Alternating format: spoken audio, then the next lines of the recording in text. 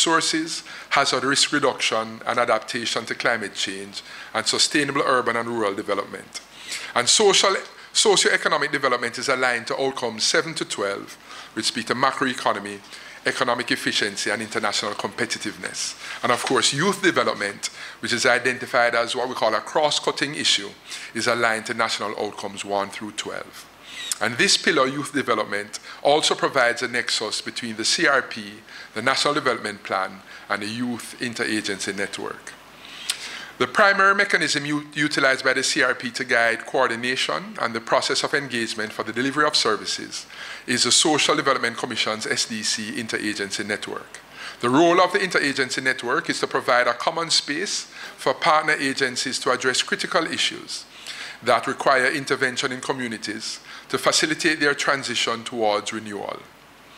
The network focuses on pulling partners together and coordinating interventions that will realize maximum impact and reduce duplication.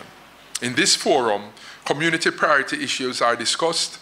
Partners are able to share their program of work, which should and could bring together solutions to address specific issues, as well as identify specific interventions under the 6 pillars of the CRP that may be needed to close gaps in implementation and to support the prioritization of critical interventions. The Youth Interagency Network Development Program, IANYDP, builds on this resource by providing an opportunity for youth to engage directly, by highlighting and addressing issues of importance to them, and in coordinating and planning interventions that are youth-focused. In summary, the IANYDP is a newly designed program of the Kingston Interagency Network, KSA-IAN, which seeks to provide capacity building support, as you heard, in the areas of project management and proposal writing, to the Community Development Committees, CDCs, among the targeted committees, and 2, strengthen and motivate youth to become more involved in the community development process. Despite the constraints brought about by the COVID-19 pandemic, to date, 20 youth have been trained in the first phase of this program, and there is more to be done, as outlined in the project overview, which was shared earlier. I sincerely hope that all who are able to benefit from this program will fully utilize its opportunities and in turn become an inspiration to other youth who may be needing motivation and direction to chart a better future for themselves. I close by offering congratulations to the partners who contributed to the design and implementation of this program, and to the youth who have taken the opportunity to participate in this phase of it. I have every expectation that it will be a resounding success. The pledge, of course, the continuing support of the PIOJ as it continues to forge a path of inspiration for our youth as we continue to work to make Jamaica the place of choice to live, work, raise families, and do business. Let me thank you, and God bless you all. I say also, of course, Sophie as a part of the team of the CRP. You know, I could go on, but we have a distinguished Dr. Lincoln Edwards, and I look forward to hearing his presentation. Thank you very much.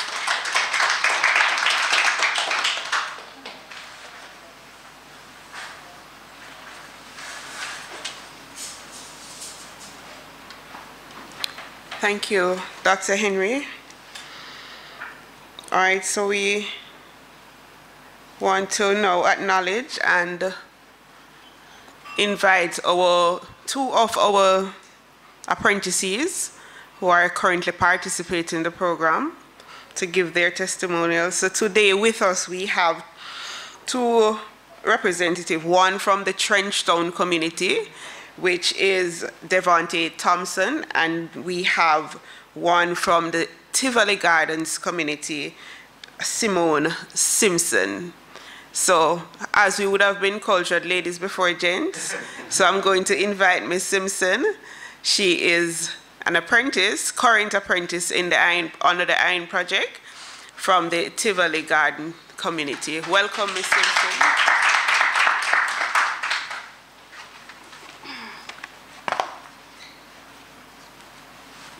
Good morning.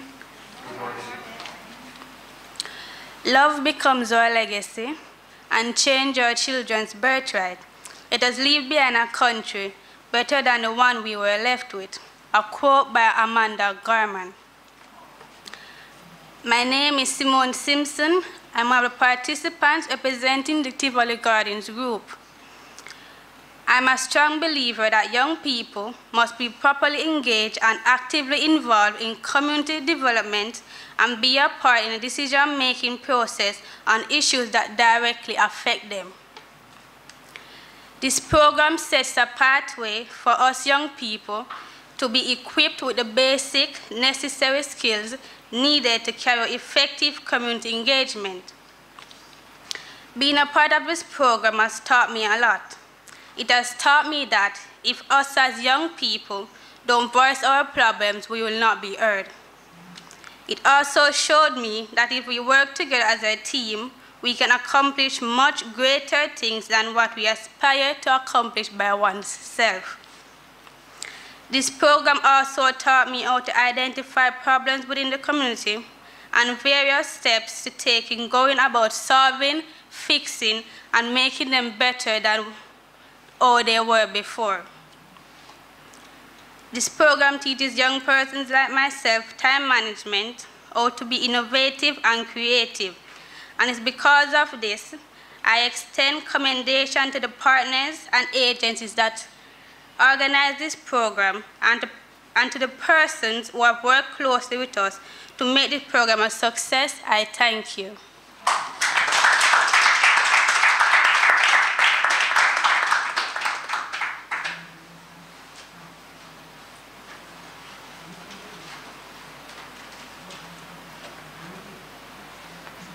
Indeed, when you see growth and transformation, for me especially, you know, working with young persons, it's a personal thing for me.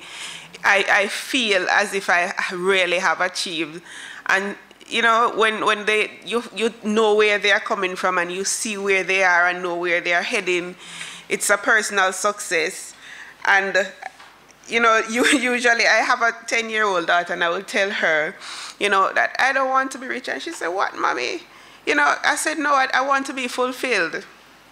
You know, and so that is how I want her to be cultured. You know, not to just, for her, success is money. Yeah, that is what they see on the internet.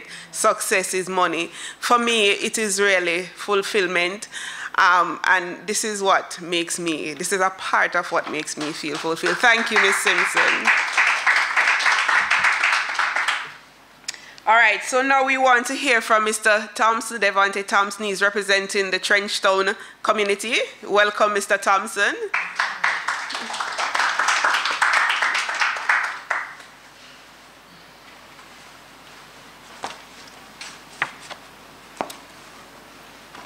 Distinguished guests, Dr. Lincoln Edwards, President of the NCU, Dr. Wayne Henry, Director General of PIOJ, special invited guests, ladies and gentlemen, my fellow apprentices, good morning.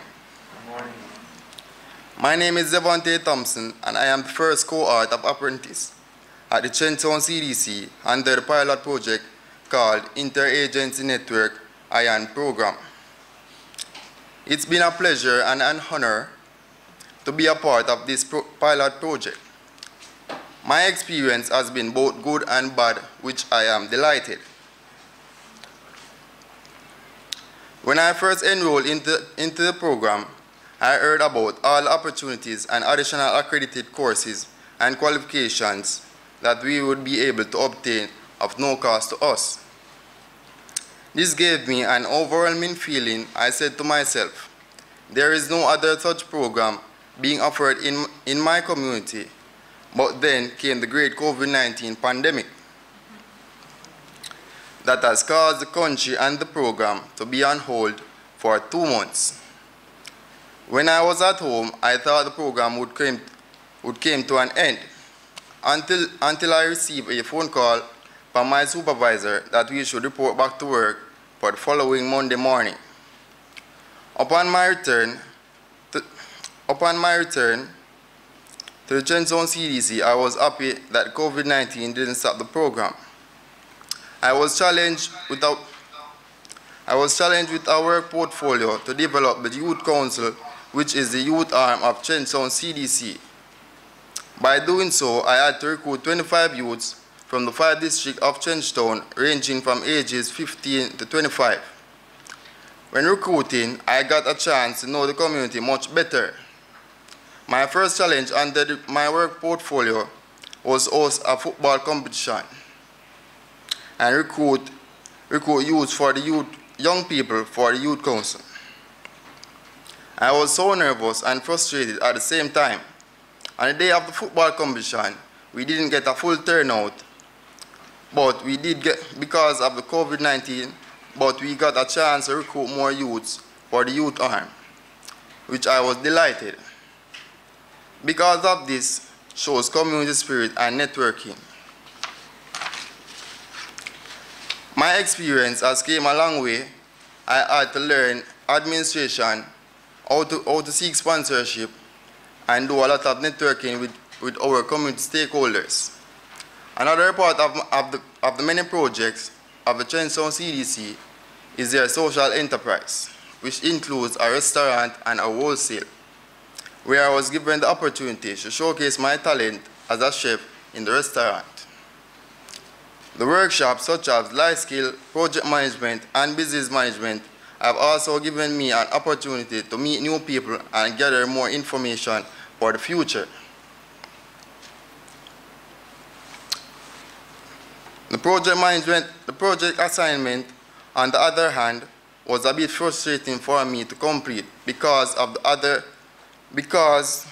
limited amount of time given, but nevertheless, we overcame it with all the motivation and training received from our supervisor and facilitators. Last but not least, the Trenchtown Youth Arm and Artisan hosted its very first Youth Council and Artisan Fair. Before the fair, it was very frustrating because of the time we started to ask for sponsorship and many organizations were not responding.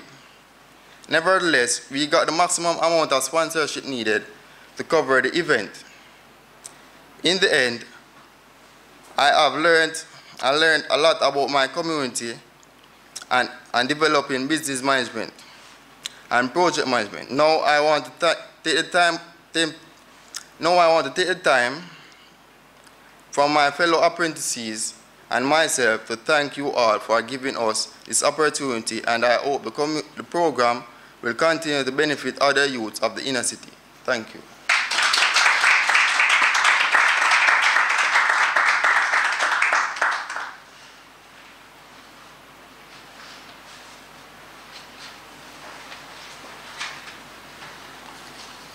Thank you, Mr. Thompson.